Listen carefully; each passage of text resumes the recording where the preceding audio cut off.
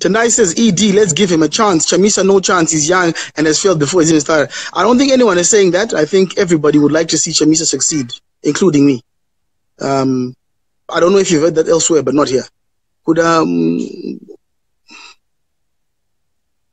I don't know. I know myself. Trying to add Josephine. Josephine is not answering.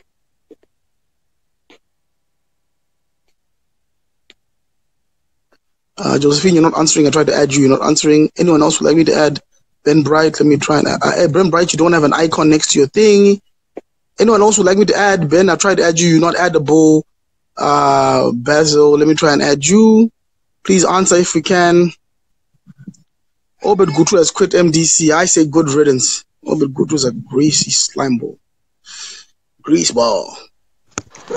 Yes. Mr. Basil, how are you doing, sir? I'm all right, thank you, bro. Hit me up, man. What do you think? Inini, my problem is not that I don't like Chamisa. I've said it over and over again. I'm someone who was not really supporting MDC for one reason or another. But I had also said that if Chamisa is to be elected the president, I will support him. Now, what I cannot support is this whole thing of organizing youths in the background and then pretending, that you're actually pushing them away. It's just wrong. Chamisa can win an election in a free and fair contest with all those leaders.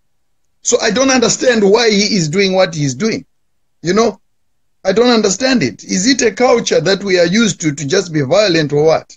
Because Chamisa, if he were to stand there and say, for instance, Douglas Monzora and what's the name, Mike Coupe and all that, and then he gets into a free and fair contest, he will definitely win that election.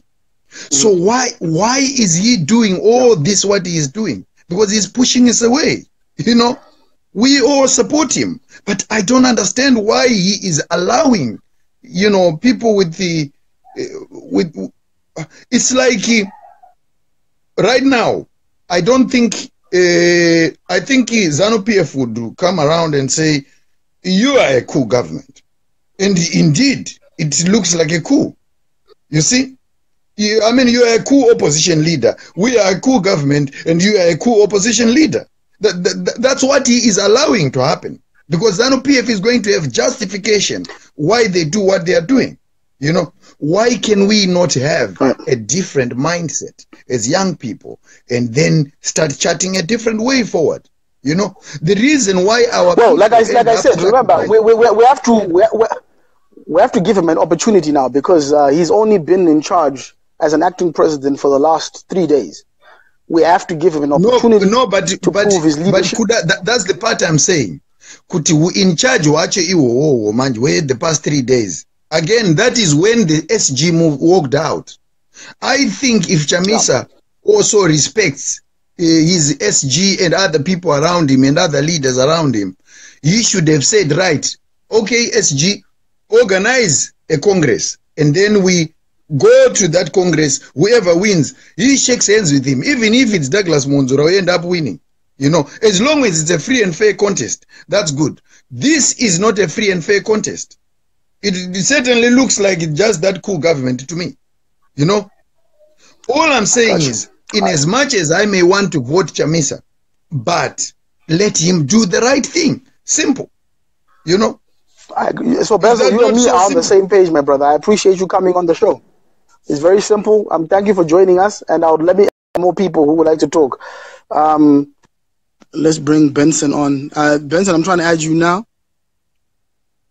I'm trying to add you in the order you've requested. After Benson is James, then Batsy, then Edward. My brother Benson, how are you? My brother, I'm going to ask you for the sake of sanity in this conversation. Yeah. To address the issues at hand. All right. The existence of Chamisa right now as a leader for me was unconstitutional in the first place. Sakakana mutamiriri weparty asina kuteerera mutemo, asina kuteedzera constitution yavo, it's already problematic. And that problem that we're talking about is the reason why Urkuona Patone, a spirit of disorder, a spirit of rebellism in the party, because he started it. But not only that, Panemuna Taura, I think it was... Is it the same as ED? More or less the same with ED, absolutely. And right now, Nezurguita youth is Zeku MDC. They're actually playing very well into ZANU-PF's strong powers. Kuti kana youth is Zeku MDC dzichita zveganyavu. Mangwana kana ZANU-PF youth is zakuitawo zveganyavu. It will be very difficult for people to justify and say kuti ZANU-PF ngaistop violence because when it's inga munoita violence kupi ku MDC. Even though the leaders will pretend like they don't endorse it, it gives powers to the youths to do what they want. However, what I want to do is a question of the issue that we keep avoiding as Zimbabweans to talk about. Chamisa takamona achenda ku America just in November or December, but chinokumbura kuti sanctions asimbiswe. And I heard Masi saying we cannot talk about how the youth is acting on the street because they are the ones that are suffering from the economic conditions that are in Zimbabwe. And I think I've made it clear that my economic conditions are in Zimbabwe because of sanctions that are on Zimbabwe. Mubvunzo wangu ndewokuti can have free and fair elections in Zimbabwe when there are sanctions that are pulling down ZANU-PF, making ZANU-PF look bad, making us not be able to see the true performance of ZANU-PF because of sanctions that were put in order for MDC to ascend to power. Can we have free and fair elections under those conditions? And if ZANU-PF... I have a simple answer for you. The simple answer is no, you can't. Right. And so when ZANU-PF loses, after it feels that the tables were turned against it, will you expect that ZANU-PF to give power to MDC? Do we expect them to say, yes, MDC has won fairly when they feel that MDC was being supported by USA with sanctions? Well, no, I mean, I've always said I don't see General Chiwenga handing over the keys to State House now. Right. Because that's the issue that I think we should be talking about in Zimbabwe. If we're going to have free and fair elections, we mustn't give ZANU-PF a reason to say kuti zvino are not fair for them. We mustn't give ZANU-PF a reason to say kana imaita zvechitsotsi muchipuwa support nema Americans. We will just hold elections as a farce, but at the end of the day we won't give you power because imimuo you are being unfair by using the United States to prop you up to put you into the office. Right. I mean, look, your points are all valid. Now, I didn't want to get into this debate today about sanctions, but I would like to say that the day that we do have this debate, I would like you to think about a few things. The man with the biggest house on borrowed or broke is General Chiwenga. One of the richest men in Zimbabwe is not Strive Masiwa, is the current president. You see, we can talk sanctions forever, but these sanctions have enriched and emboldened ZANU-PF far more than anything else in the world. So they can cry as much as they like about being victims. But when you own the TV stations, when you own all the radio stations, when you own all the main newspapers, state-owned newspapers, when you own 2 of the mobile networks in the country, I don't think ZANU-PF has any leg to cry on. I think they've also equally weighted the election in their own regard. I mean, they can literally send a text message on Telecel and net one to everybody like they do. They have got the Herald, they've got the ZBC, they've got all the radio stations, all 27 radio stations are ZANU-PF controlled, whether through Zim Papers or whether through Super's little front company. So ZANU-PF has got ample opportunities to counterbalance that. Plus, on top of that, state machinery, soldiers. Plus, on top of that, the police. Plus, on top of that, the secret intelligence. So, yes, we can go into the sanctions argument, and I've always been against things like Zidera. My record is clear. You can follow me from the back of 1,000,000 years ago. I've been very clear on this whole Zidera thing. I'm very clear that Morgan Tsvangirai and Rana Chamisa used that as a political tool that backfired on the people of Zimbabwe. I'm very clear on that stuff. But I'm also very clear that ZANU-PF has also been a fucking cancer to our country because they've made billions of dollars and they've also got a lot of opportunities to weigh themselves against the MDC. So in a situation where Morgan Tsvangirai won the election twice, they refused to give him power. I mean, come on, why are they still crying about sanctions? They refused twice. They lost twice, guys. But let's also ask this question. Kanavan, vari sanctions that are being made by a foreign country upon their own people. What are the chances that those people, irrespective of how they have fooled the public, can be good people for the nation? What are the chances that those people are the kind of leaders that are going to serve their own people when they've currently made sure that their own people are suffering for them to get into power? Because Benny, I don't believe that is unreasonable for an opposition party to go and to go to foreign lands that are propping up the regime. Because remember, we can talk sanctions all we like. All the medicine we drink in Zimbabwe is aid. 50% of Zimbabweans are on food aid right now from America. So we can talk all this is a smoke screen. This is a beautiful smoke screen when you look at it. Because I don't think it's unreasonable for an opposition party to go to a foreign land and say, boys is mad. It's not an unreasonable thing. I know it's not a good thing, but it's not unreasonable. Do you understand? It's not unreasonable. It's not unreasonable if it was done the way you say it was done. But we all know that that's not how it was done. The issue is that the MDC was an opportunistic force because of the trade union where they belonged to come in and be able to stop the land reform program. The Angari problem is because of transformation. No, absolutely. Because of the serious white monopoly capital. I get that. I get that there were people with vested interests. But again, what I'm not going. I'm not myopic enough to say, Benson. I'm not myopic enough to say that. They didn't go for the reasons you're saying. That's what I'm saying. They went for the reasons of serving. No, but then, and so, and like I said, you and I have got a date, and we must do this live, and we must talk about this thoroughly. But I don't actually believe that it's unreasonable for a party which is supporting MDC. White people are supporting MDC, for example. It's not unreasonable for them to try and stop their lands being taken. You see, we act like human beings have to act. No. But the thing is, we can go back millennium and start tracing back whose lands is what. This is the whole argument of did the Ndebele raid us and take our women and our cattle, or did the Nguni come down and then they kill the Khoisan? I mean, we can go back time infinitum. The buck has to stop somewhere, my brother. And I think we can continuously go and regressively say 100 years ago my grandfather's lands in Matopos was taken. I swear to God, right now, I don't give a fuck as long as the bundle rate is cheaper and I can get a good job for my children and give them a good education. The buck must stop. And I think we're going slightly off topic, and I would love you and I to talk about this properly. So please let me go back to the guys who are talking about the issue today, and then we can absolutely get into this properly. But I believe that your points are not wrong, my brother. You are very, very, very correct in the things that you say about sanctions, the people who call for the sanctions. But I don't believe that we must hold a higher moral standard for them than we do for the monsters at ZANU-PF. I think everybody needs to be judged equally. So let's speak later. Before I go, one last point before I go.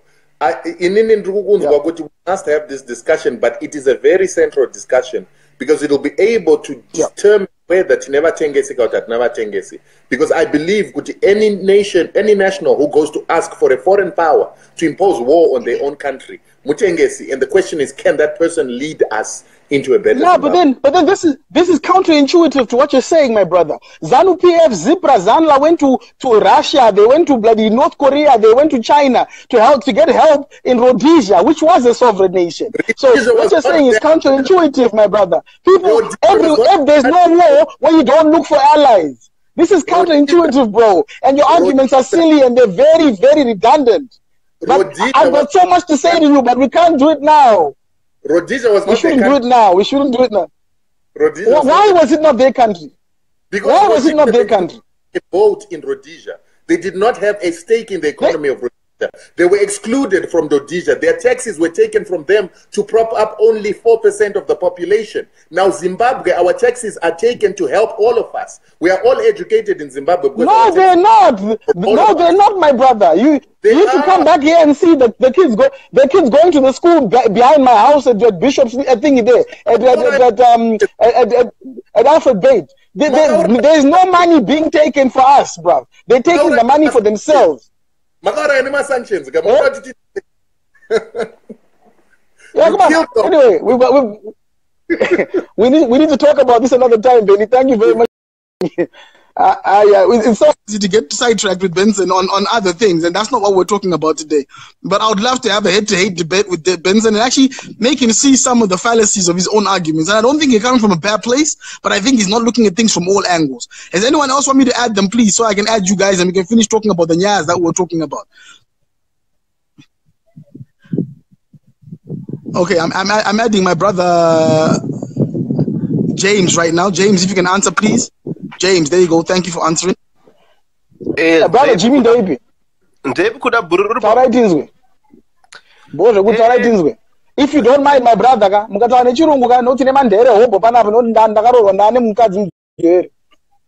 okay, right, for the benefit of my nini regantaro nechirungu.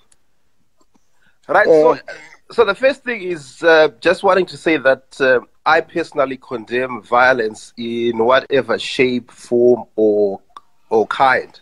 So what happened at the burial of our icon there is something that should be condemned and condemned unreservedly. And I'm happy that the acting president of the MDCT party, Advocate Nelson Chamisa, when he appeared on The Voice of America a few hours ago, he actually did that. So that's one good thing. But in saying that, just wanting to say that I don't think there's a lot of objectivity in some of the debate that's happening at the moment right now as we discuss this issue, Kuda.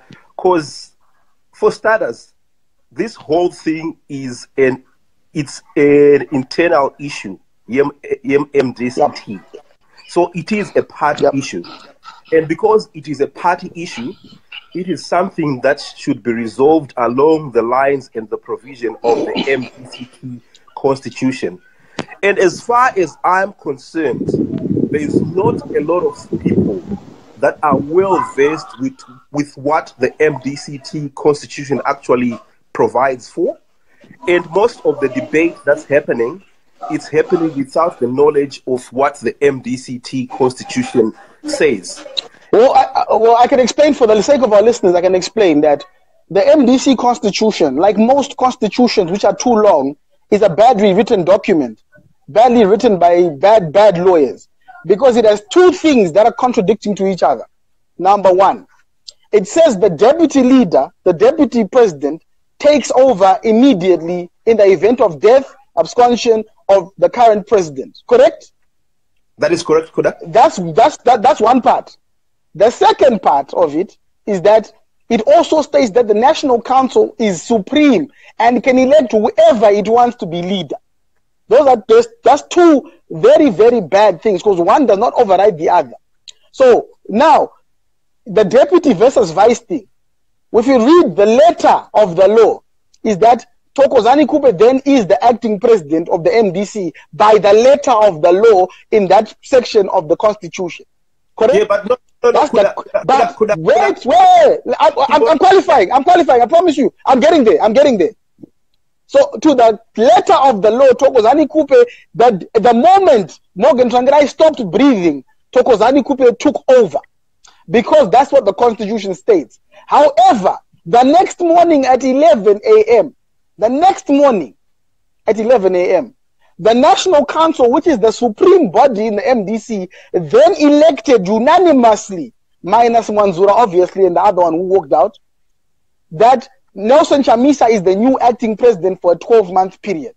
So, what we have is a situation of a bad constitution that gave us Thokozani Kupe leadership for literally 24 hours, and then Chamisa, rightfully, because the NC is the superior body in the MDC, has now elected Chamisa as the president. So, that argument is not the argument we're having. I don't even want to argue on that, because like you said, that's an inter-party argument. What I would like to argue with you, my brother, is a cultural argument and a state argument. You see, for a crime to be committed, there has to be a victim. And Thokozani Kupe yesterday being stoned and beaten up with umbrellas is no longer a party issue. It's a woman being beaten up by young thugs. That's different.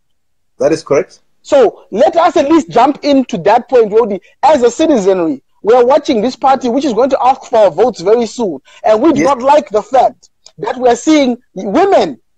I mean, Wanzura, forget him and Manzuri. I mean, Varume. But to see a woman, a mother, being beaten up by thugs to me was distasteful. And as a citizen, I don't fucking like it. And I'm an advocate to everything. See, so now, these other activists go on their timelines right now. They're crying, hey, fuck, Thokozani Kupe, whatever. Why are they not active? Why not they not being active for Thokozani Kupe being beaten by those fucking thugs? That's my point. I agree with you. I agree with you 100%, my brother. And that's why the very first thing that I stated right at the outset was that I condemn this act of thuggery. But in saying that, you know, we should realize that this thing happened where there was a crowd, and I don't even know how big that crowd was, right? And I think, in my own view, the leadership represented by the acting president, as soon as they were made aware of what was happening, I believe that they made the right call to make ssure that that thing was attended to. That's one. And that Jimmy, Mira. Let me, we're the Tea Party. We're the Tea Party. Mira, we're the Tea Party. Why did he send the same thug that beat her up the last time? Mira, I'll come back to that. Why did he send the same thug? Why was he sent? And from what I hear, he said that he has instigated an investigation into this incident so that they get to the bottom of what transpired. And although I'm not going to argue with you, because I am not aware of the fact that this shaky guy is the very same guy that's accused of having beaten Thokozani. Go watch the videos. Go watch the. You and I have YouTube. Go watch the videos. What I'm saying to you now, my business, is that if you read his apology, it's identical to Morgan Tsvangirai's apology when Kupe was assaulted the last time. And the same people who are removed, the same people who were removed last time and put on suspension are the same guys who are sitting in the high tent. That's what I'm saying. It's a fact. These are not. I'm not being. That's fine. I just want to move on to something else. And it's along just the irony of some of the things that are happening at the moment is that when Morgan Tsvangirai passed on, right, the very first person to cross the border into South Africa to go and be with the family was Thokozani Kupe. But from what I understand, because I'm not on the ground, is that Thokozani Kupe of late has been boycotting MDCT meetings because she wasn't happy with what was happening with the alliance thing, and that I don't think she had made contact with Morgan Tsvangirai. I'm told maybe not in the last sort of 6 to 7 months. And then this is the very person that's now at the forefront to say that they're wanting to protect the legacy of Morgan Tsvangirai. Yes. If I may, I find that quite absurd. If I may, me and my sister fight a lot. My oldest, but my sister, I fight with her a lot. Yes. And there's been a year when we didn't speak because she took the side of my ex-wife at some point, and we didn't speak. If I die, and my sister comes to my grave, I said I want to bury my brother. And I want to restore. I want to make sure that his children are looked after, and that his family does not go into disarray. Are you telling me that niggas have the right to stone my sister because me and my sister had problems? No, I am not justifying. Exactly. So let's not justify fuckery with fuckery. I am not even justifying Kuti. Therefore, what happened to her is justified. But I am just trying to point out some of the hypocrisy that I am also entitled. No, it's not hypocritical. If she knew that he was going to die, she may have behaved differently. That's what I'm trying to explain to you guys, Kuti. You don't judge a person by their behavior when someone is alive. I think what they have. People took each other for granted. I would love her to be given an opportunity to come amends and say, you know what, I was very upset because he gave away my seat. He didn't consider me in the alliance. He gave Ngube all my seats in Matabeleland. I respect the fact that she was feeling aggrieved. I respect the fact that she's been wrestling for the part. She has been holding down Matabeleland for MDCT for ages against Ngube and against Mtambara and all those niggas, against PDP. But then PDP and Ngube got more seats in Matabeleland than she did. So she was genuinely aggrieved with her brother, a nigga who she had been with for 26 years. So me, I don't judge their relationship. I get it. Me and my sister fight. Me and my mother sometimes fight. But I'm saying that on the point of death, are we now saying that this woman is not allowed to come to her brother, a nigga who she's been with all her life, through all her political life, and then say, you know what, at least in his burial, let's bury him properly and do things properly to our Congress. I just think it's okay for her to do that. I don't judge her for that because I get why she was upset. Tolerance, ladies and gentlemen. And I'm not even judging here for that matter, because look, there was a lot of people there. There was other opposition party members there. ZANU-PF was there. The ruling party was represented there. Maim Juru was there, and all other opposition party members, but they didn't suffer the fate that Kupe suffered. What I'm just trying to say to you is that in politics, perception matters. And when perception comes into play, it plays on the emotions of the people, and especially our youths who are so gullible because of what they've gone through, because of what is obtaining on the ground, and because of some of the promises that are being made to them. So it's also always important to read where the political winds are going as well, and that would be my advice that I would give to Madam Kupe. Thank you very much, and I appreciate you coming on, Brother James. I'm trying to add Sister Josephine. She seems to have a lot to say. I'm trying to add you, Josephine. If you can accept, then I would love to talk to you because you seem to have a lot to say. Josephine, how are you? Hi, Kundasha. Sorry, the night dance. Anyway, let me just cut it short and sweet. I'm gagging to talk. Go ahead, just go in, straight in. First of all, okay, fine. Madame Kupe, I give her all the respect. She took her time, like I end up not body at Tsvangirai. At the same time, I think Chamisa Arukutora advantage. Because in dear Akaenda ku council, because I represent Amunwese Kutindosa Itika. Sarah Ia as a deputy was appointed by the council. But Mtemowe MDC Unoti, they are supposed to take it further to the extra Congress. Could you actually know selector who's going to lead? And Madame Kupe is gonna lead. But however, Madame Kupe Pama votes, then pose it do democratic yachona. People are supposed to choose their own leader. So Chamisa will win because I not even one. However, Chamisa apa kanataro ane dzungu rekushamsika kuti avanhu vari kutondida naye kunda toita president inga. So now aku override constitution MDC. How is he going to be a good leader? He are override the constitution MDC yacho already. No, he's not. He's not overriding the constitution. That's the problem. The constitution has two clauses which can be used. The first clause is that the deputy takes over. It doesn't have two clauses. Constitution ukachedzera constitution yedu yeMDC inototaura kuti Kupe ndiye atorine right yekuleader until they elect another leader. Apana times. Aiwa, but on the national council, I say on the national council yenyu manje. He has got the supreme body, and it don't need closure. It can elect. Arikuramba kuenda kachamisa. Arikuramba kuenda yadedzerwa kunzi vari 3 ngavaende ku extraordinary congress. You know the extraordinary. Aiwa, congress haina basa. Congress haina basa. Kupe arikupiwa chigaro chake, but Chamisa is a good public speaker. Chamisa anotora vanhu anotsaka kutsanangura vanhu vanonakidzwa naye kana achitaura. So now he's taking advantage as Kuda arikurambira kuenda ku extra congress achiziva anodya kana achiziva kuti ndiye ari kunowina. No, because the national council has stated, which in your constitution, you have to go read your constitution. National council yakastated because yakataura kuti he's the only one attended. Because my Kupe vakaenda kunotambira body yaTsvangirai. Saka meeting yanga yakatogara yakasetwa kudhara. And he was the only available. You don't have to be there. Who went there? You don't have to be there. You don't have to be there. He's just You don't have to be there. Huh? You don't have to be there. You don't have to be there to be appointed. The National Council can even appoint me as well. Actually, Mosaina Tsvangirai was only supposed to have one deputy. You are not supposed to have 3 deputies. No. He was vice. No. The other two are vice. Pana one deputy in the Kupe.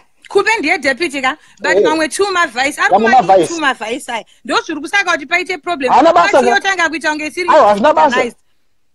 Party organized. And people should go and vote. Indi kufunga kuti party organized zvangu. But pangoitika ka greediness kakuda kungopinda kekuti Chamisa aita overwhelmed. Ne support yaari kuwana kubva kune vanhu. You know, from social media everywhere. Chamisa. But in all fairness, in his heart, he knows kuti Madame Kupe deserves the throne. For these 12 months, 6 months, whatever, 3 weeks, until they elect another leader. Kupe is supposed to run the party. Manje mai Kupe vakaenda panyanga manje ka MDC inozvambaradzwa na ED pa election zvisingatomboiti. Aiwa, vanenge vari acting president. That's MDC aipe president chigaro kungonzi ose nhaka. Tinovota We vote for our own president. That's what people are not getting. Aungonzi Chamisa nekuti vanhu vari kuti yeye Chamisa wotonzi wa president. No. Tinotovhota kuti tiri kuda nhingi zvataita kuchikoro kuti junior debate leader. We used to vote for a junior debate leader. We just don't elect yourself kuti Simon Kuda, Sister Josephine. Who do you want? Ndrukuda Chamisa, but for now my kupenga vapiwe respect yavo. Gavarade. Kusvikira 12 weeks dzavo, whatever. Madam Kupenga vato kuti ndini acting president. Then Chamisa akaiswa nevanhu, fair enough. Or an party. But for now, zvaari kuita kazvikusa kuti mamwe members eMDC manje vatove skeptical. Vakutanga funga kuti kana wakuda kuita kunge maikupe vasiri munhu, maikupe vakutorohwa nevanhu uripo. What are you saying? Already you are bringing violence, which is what we don't want. We want a democratic world. We want to vote freely. We don't want you to elect yourself. We want to elect you. Saka Chamisa akutozvigadza umambo. Hanzi ndiri mhou inofamba nemhuru yayo. Ndiri mhuru yemhou. No. You know, be humble like Obama. Humble beginnings. Unobva wazovoterwa nevanhu tokuisa pachigaro. Wozotudza zvemhuru wapresident. Haungatudze zvemhuru sati akuvhotera kundikachinja moyo. Because idhiga rakangwara rakanyarara zvaro pamwe ndorakatenga tumayouths twese tuyetuyezvo. Ndorakatubhadhara kuti kana masvika kugomuita noise MDC yo divider. But the truth is MDC a number divider. Ndaona hangu rume yekuti hanzi Madam Kupe vanga vakusiya party. Havana kumbosiya party. Vakatanga party yaya vese na Tsvangirai. Havana kumbosiya party Madam Veve. But people vakadzi tinodzvinyirirwa. They don't want to see a woman lead. And it's so unfair kuti. Of course Chamisa is a young guy and he knows how to talk and he knows the in things and everything. So he's taking advantage of that. Fair enough. Ndiye anosaka kuti party irambe ichienda mberi chinakidza. But for now, ngaangoita chiremerera chekungosiya maikupe varane for now. That's what I feel. My sister Josephine, thank you. Thank you very much. You're an MDC member. You gave us your position. Thank you very much, my sister. All right, then. All right, bye. There's a lot of confusion. Before I take the next call, I need to make you guys understand. Those are the two clauses that I saw, and I looked this up the whole of last night. The National Council can choose whichever leader they want, number one, and number two, in the event of death, the deputy president takes over. Two things. Now, if you look at the American Constitution, ladies and gentlemen, it's not a 50, 60, 100-page document. It's a very simple pager. And I think the problem with this constitution, with the MDC, even ZANU-PF and the country's constitution, is that they're badly written and there's too many rules, room for manipulation, which is why we have ED as president and which is why MDC now has to live with a 12-month presidency of Nelson Chamisa, which I think is the best thing for MDC. I'm adding my brother Absalom, and his phone is not approving. Okay. The next person I'm adding is Simon.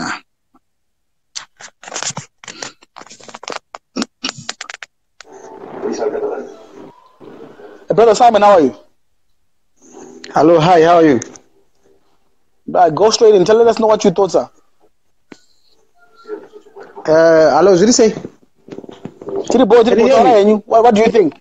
Yeah, we can hear you clearly. What do you think? Hello, can you hear me? Yeah, we can hear you. What do you think, my brother? What are your thoughts? Talk to us. What do you think? The party is in shambles. And if that's the way they are going to be leaders of the country, the party is in shambles. If that is the youth, that's the next generation which is going to be leaders. And no one is standing up for the women's rights. It's completely shambles. My missus right now, she's angry against Elizabeth, the way she has been treated. No one in the party has stood up and said, how are you treating a widow like that? Is that the right way? This happened 40 years ago. Now, we still have this today. No one is standing up. The same youth must be standing up for women. These are the voters. So, the example already is wrong. Yeah. Kupe has talked of a dissident issue. Matabeleland is gone. I come from Matabeleland. And I know how much the dissident issue affects them emotionally. And the leaders of the party. Okay, you know, I watched the videos. I watched the videos for Kupe. I've watched maybe about 20 different videos from different angles. And not once did I hear the word dissident chanted or said by anybody. Now, I don't know if someone went up to her ear and said it, but I think it's irresponsible Mike Cooper to say those words and how emotive they are. Because I didn't hear it on any of the videos. And I listened very closely to say, did anybody chant that? But I didn't see it. So was that not a divisive thing for her to do as well? To start bringing up? It is probably, now this is what politics is about. It's about perception. Because Mike Cooper realized that she's losing the national vote. But she's got a very key constituent of the country, which she can use the emotional side of it. So the perception which people are shouting, Chamisa, Chamisa, is exactly now she's manipulating a situation. And Chamisa, the leadership of the MDC, is allowed this manipulation now. How are they gonna rebuild Matabeleland without Coupe? She has got a powerful voice in Matabeleland. And she brings the women vote as well. So I think the party itself, coming from Morgan Tsvangirai, going up, violence has not started now. It's something which has been like a parasite. It's now a cancer.